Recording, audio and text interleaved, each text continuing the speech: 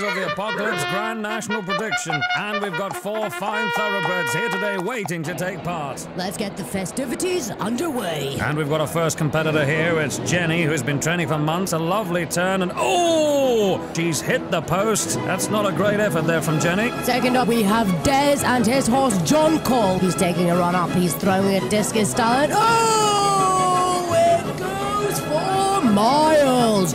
With John Cole in the lead, it's a big throw required now. Oh, and he throws his burger, and it's crashed and burned off to the left. Oh, tut, Stephen. And finally, stepping up to the post, we have the Rainbow Hunter, which is going to be wielded today by producer James. That's miles in front of where he should be starting from, but it is a massive throw. Well, we've had a steward's inquiry, and the fact that we don't have any stewards means producer James's horse, Rainbow Hunter, clearly in the lead, and that will be the horse that wins this year's Grand National. 105 to 106 Capital FM, Scotland's hit music station.